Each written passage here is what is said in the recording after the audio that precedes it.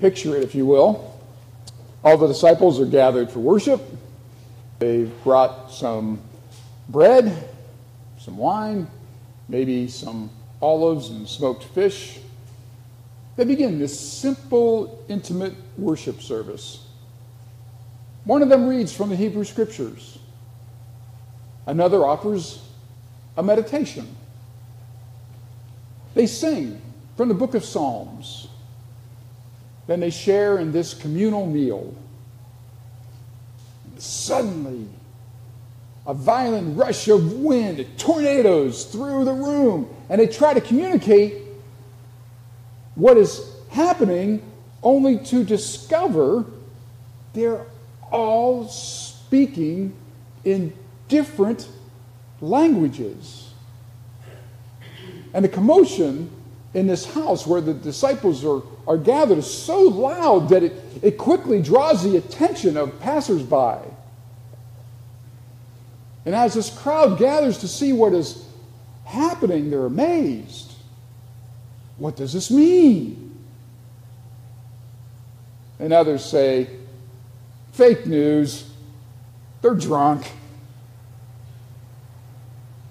Well, in defense, Peter jumps up and says something to the effect of, hey, we're not drunk. It's only 9 o'clock in the morning, as if, there's some sort of demarcation of time that can determine when a person can be drunk. It's not the wine. We're full of the Spirit. In the 2 millennia that have passed, since this outpouring of the Holy Spirit on that first day of Pentecost, Christians have associated this day with the beginning of Christianity as its own distinct religion. The experience of God doing a profoundly new thing. But in the time of the first Christian Pentecost, it was already an ancient Jewish holiday.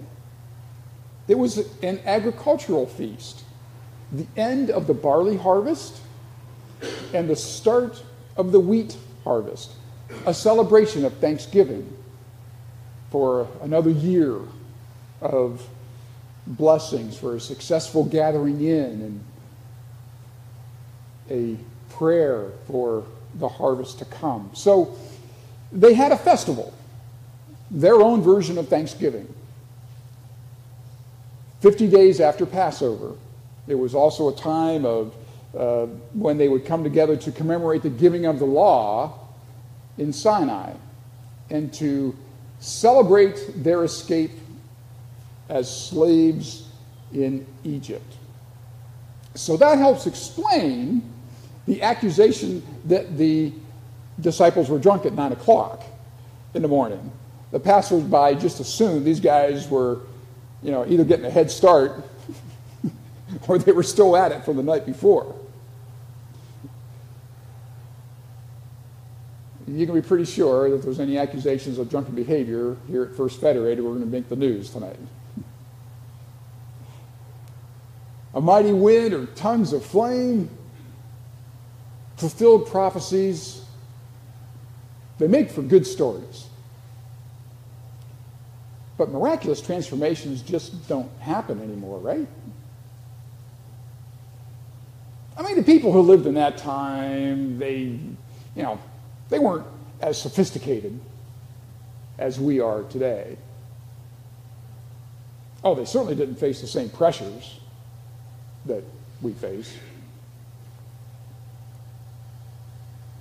Of course they did. And with the disadvantage of bucking the Jewish authorities and the risk of incurring Roman wrath. Just as they were 2,000 years ago, people are still crying out for deliverance from something. Delivery from war-torn homelands and refugee camps. Delivery from isolation. Delivery from racism and bigotry. Everywhere we look, people are imprisoned physically, mentally, emotionally, behind walls of depression and loneliness, addiction, shackled with burdens of financial debt, wrestling with the unrealistic expectations of having it all, of having to choose between doing what one believes is spiritually right and what we do to keep our status in the community. To this year's graduating confirmation class, Alyssa, Christian, Megan, Hunter, Elisa, and Jimmy, as the newest members of our congregation, we welcome you into this adult world of mixed emotions. And you thought we had it all figured out, didn't you? You probably thought that we have been spending all of our grown-up time making the world a better place and smoothing out the road for you. Well, we meant to, but we've left some work for you to do too. Just as your confirmation next week will mark an affirmation of your baptism, it also marks, in this place and time, your decision to publicly declare your belief in God and the teachings of Jesus Christ. It does not mean you are done learning. Hopefully, it does not mean you are done asking questions. Indeed, it does not mean that you no longer have doubts about God or your purpose in this world. You are going to have plenty of times when you will ask, like any 3-year-old, why? And sometimes in exasperation, you will find yourself asking, what does it all mean? Your confirmation gives all of us hope, because you represent for us a new beginning. Pentecost represents such a thing. Jesus promised us the Holy Spirit. The celebration of the inspiration of the Spirit is not limited to today. The Spirit can inspire us to new things at any time. 5 years ago already, Alexis was inspired to put together a car show to help support our food pantry, Mother Hubbard's Cupboard. And when the Short family moved away, it didn't mean the car show had to end. It inspired Christina to take on the challenge of organizing a great event that not only feeds the hungry, but brings us together and helps introduce who we are to others who might be searching for a community of believers that don't believe we have everything all figured out. 2 years ago, if you'd have said we would be helping refugees, I would have laughed. I mean, where is the connection? Why would we? And then last year, the Holy Spirit told my son Evan to share an article from the Toledo Blade newspaper with me about the resettlement agency, Us Together. And the result was a spirit-filled trip to meet Syrian families and to share your gifts with them.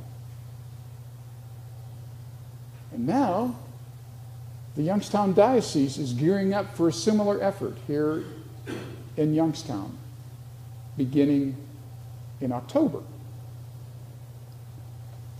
Of course, when someone shared that information on Facebook, local users blew it up with all kinds of hate. One person said, and I'm quoting, "I'm sorry, I do feel bad, but Jesus, we have enough going on right here in the U.S. We need to take care of our own for once."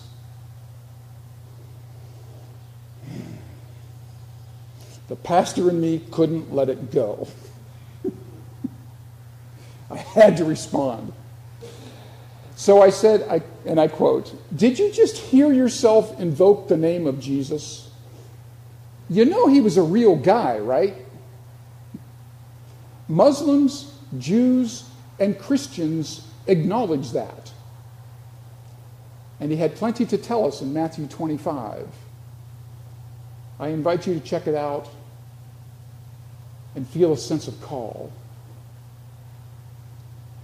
Another user also said, and I quote, "Can't take care of our own." That's a pretty big theme, by the way. To which I couldn't help but responding, and the man asked Jesus, "Who is my neighbor?" I'm sorry, sometimes I open my brain and the snarky just jumps right out. All the stuff in this book, it's more than great stories.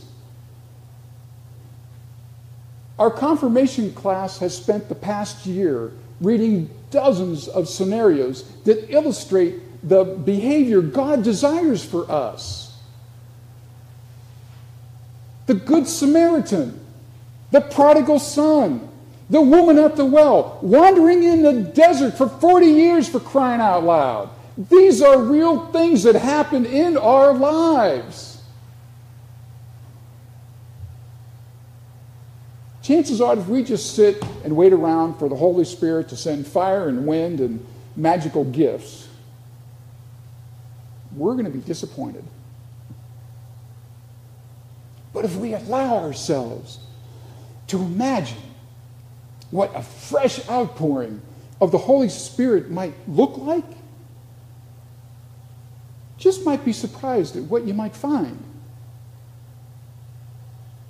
Maybe it is a fresh outpouring of the Spirit that helps us to heal a relationship. Maybe a fresh outpouring of the Spirit inspires us to commit to a ministry. Of course, we sit and wait for the same old thing to happen. We're always going to get what we ask for. But if we allow ourselves to imagine something new, something fresh, something holy, then anything is possible.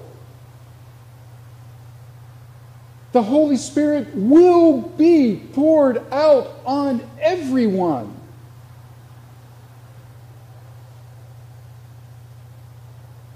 So anybody know what time it is? It is a time of amazing opportunity. And amen to that. Amen.